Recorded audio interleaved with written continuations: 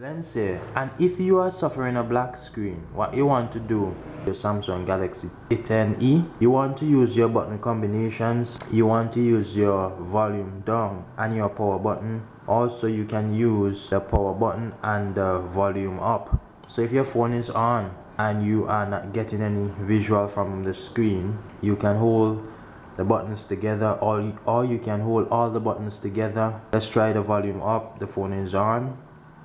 As you can see, the phone restarted. So all we have to do here is to just reboot now.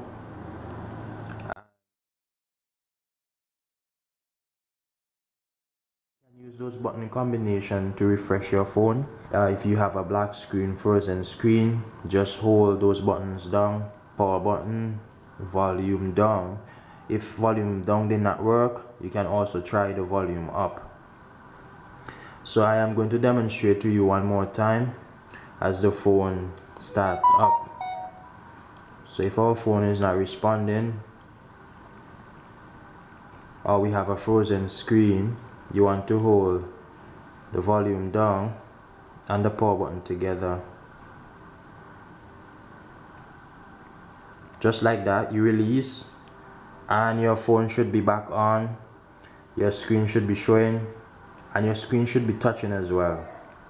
So this is actually how you fix the black screen issue and also the frozen screen issue with your Samsung Galaxy A10e. It also works for the Samsung Galaxy A10 as well. Guys, my name is Lens. Let me hear you sound off in the comment section. Like, share, subscribe and all of that good stuff. I'm out. Follow me, follow me. Go ahead, follow me. All she care about is a following. Follow me. Shit, follow me. Go ahead and follow me. All we ever care about is a following.